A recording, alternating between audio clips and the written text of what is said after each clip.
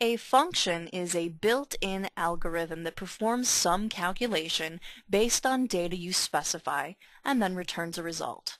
So consider a function an expression on steroids. A function oftentimes replaces an expression that you'd have to create manually.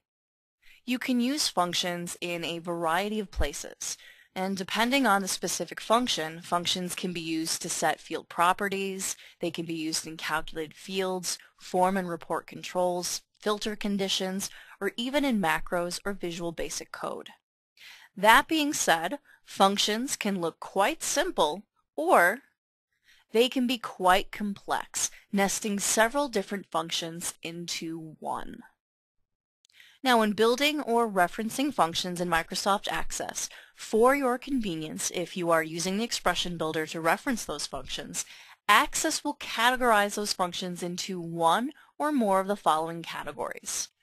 You have arrays, conversion, database, date time, domain aggregate, error handling, financial, general, inspection, math, messages, program flow, SQL aggregate, and last, text.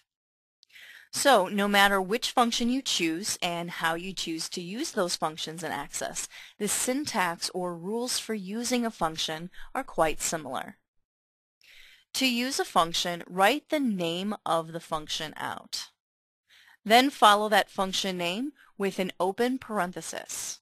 Then, right after that open parenthesis, write out the necessary function arguments. If your particular function contains more than one argument, make sure to separate those arguments with a comma. And an argument, if you're not really familiar with that term, an argument is some piece of information that the function needs to operate. An argument can be a field reference, a string, an expression, etc. Now, most functions will require at least 2 arguments like we have shown here, but some will only require 1, while others don't require any arguments at all.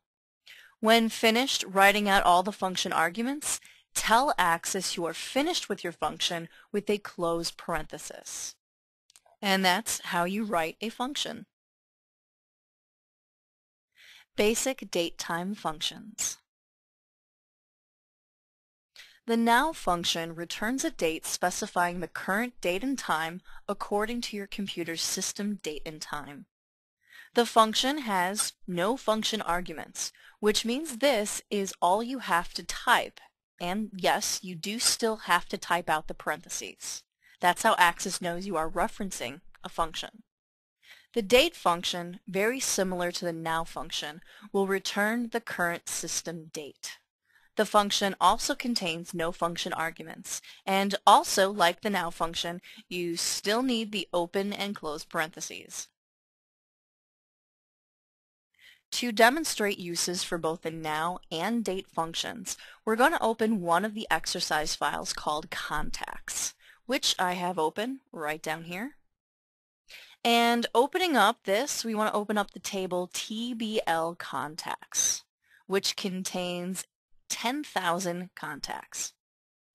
And off to the right-hand side, you'll notice 2 date fields. We've got an added field, which displays when that contact was added to our database, and a last modified field. Now, if we were to go and add a brand new record to Access, every time we get to the added field or the last modified field, we'd have to either type out a date or use the date picker. Now, since this added field is referencing, well, pretty much whatever today's date is going to be when adding that record, we can save our users a lot of time by setting the default value for this field to whatever today's current date is. So if we jump back into the table's design view and select that particular field, added, in the Field Properties section on the tab called General, you'll notice a field property called Default Value, which is a value that is automatically entered in this field for new records. And to reference whatever today's date is, we're going to write out that date function. So typing out that date, type out the word date, followed by an open parenthesis and a close parenthesis. Now when I move off the field and then save the record and jump back into my datasheet view and jump to that new record slot. When I scroll over, now you can see today's current date, and today is October 2nd. That date is automatically typed in or entered into that added field. Likewise, we're going to do the exact same thing to the last modified field, only this time we're going to use the now function because we want to store both the date and the time, not just the date. So where it says default value, with that last modified field selected, I'm going to type out now, open parenthesis, close parenthesis, and when I press enter, Access automatically capitalizes now, which is a good sign. It means it recognizes that function. And skipping back into datasheet view, it's going to ask me if I want to save my table. Of course I do. And when I jump down to a new record slot, now I've got both a date automatically entered into my added field and a date and time entered into my last modified field, thus saving the end user a bit of time when entering new records into Access. The month function extracts a whole number from 1 to 12 from a date value. And the function has but one required argument, which can be a reference to any variant, numeric expression, string expression, etc. that can represent a date. The year function, like the month function, returns an integer that represents the year part of a specified date. And it also requires but one function argument, which can also be a reference to a variant, numeric expression, string expression, etc. that can represent a date. To demonstrate the month and year functions, we're going to be opening up a new exercise file called Picaroon Sales, and I have mine open down here. And there's a lot of tables, lots of queries, lots of forms, and a report in this particular database. For the month and year function, we're going to be using a query called QRY orders. So opening that up, here's what our query looks like so far. We have 5 fields: book ID, book title, transaction date, retail price, and a quantity field that says it's being summed up. And in fact, if we jump back into design view, you can see that this is set up as an aggregate query. We've got our totals row open, where we're grouping by book ID, book title, transaction date, retail price, and then summing up that quantity field. So basically, information in this query is being grouped by information from our books table and then by transaction date. But we're going to add a new field off to the right that's simply going to take information that's stored in this transaction date and only display the month part of that. So jumping back into design view, we're going to click inside that blank field slot next to quantity and then open up our expression builder. So moving our cursor up to the top where it says query setup and clicking on that builder icon, we're going to open up our built-in functions folder, which is located in the expression elements section underneath the subheading functions. And then clicking on built-in functions will open up your expression categories. Month and year are both date-time expressions, so clicking on the date-time category, there are all of your date-time functions off to the right. And we want to use first our month expression.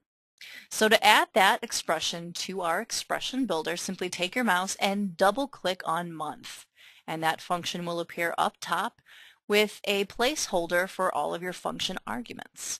And this one, since it only requires one date, all we've got to do is select on that placeholder and then begin typing out a reference to our transaction date field. So starting with an open bracket and begin typing, and we've got IntelliSense showing us that we've got a field named transaction date there. To add that field as a reference, all you've got to do is press enter and Access will finish typing that field reference for us. So here's what our expression looks like. Month, open parenthesis, then open bracket, transaction date, all one word, exactly as the field appears in our database, close bracket, and then close parenthesis. So with that in our expression builder, click OK, and then run the query. Now I just did this. This really doesn't bear any real purpose to this particular query just yet. I just wanted to show you exactly what this function is doing. These numbers represent that month part of our transaction date. So anytime you see that month appear in the transaction date, that same number will appear in this field right here. And again, that's just to show you what exactly the function is doing. Now we're going to make this a little bit more useful to this particular query. Instead of grouping all of our orders by book title and transaction date, let's say we really only want to see the orders for a particular month and a particular year. Let's say we want to see orders for March of 2010. Well, this particular query is showing us all of the orders in our database, going back all the way from 2007 and all the way up to May of 2010. So what we're going to do now is add criteria to our transaction date field that's going to specify that we only want to see one particular month and one particular year. So in that first criteria slot, we're going to begin writing out our first function, which is going to be our month function. Then in the function argument slot, we're going to write out the reference for transaction date, close parenthesis, and the month of the transaction date is going to be equal to, well, in this case, March. But we're not going to write out the word March. That's not what this function does. It spits back a number part, or a whole number that represents the month. So we're going to use the number 3. And just to show you what that looks like so far, when we run the query, so far we're getting all or only our orders from March, but it's giving us all of the years. We've got orders from 2007, 2008, 2009, and 2010. So we're going to need to tack on more to this criteria. In fact, we're going to have to use the AND operator and then begin writing the reference to our year function. So typing out year, open parenthesis. Once again, we're going to write the reference to our transaction date field, close parenthesis, and that's going to be equal to the year 2010. And clicking off of that criteria slot, you'll notice it'll capitalize the operator AND. That's a good sign. It means it recognizes that as an operator. And when we run our query one more time, now we're only seeing orders from March of 2010. And that's just one example of how you can use the month and the year function in Access, in this case as query criteria. And on a side note for that month and year function, just remember that for both the month and the year function, no matter where you're using it, as query criteria, as a calculated detail field, wherever, if the supplied date, in our case it was that transaction field, contains a null will be returned. So keep that in mind when using the month or year functions.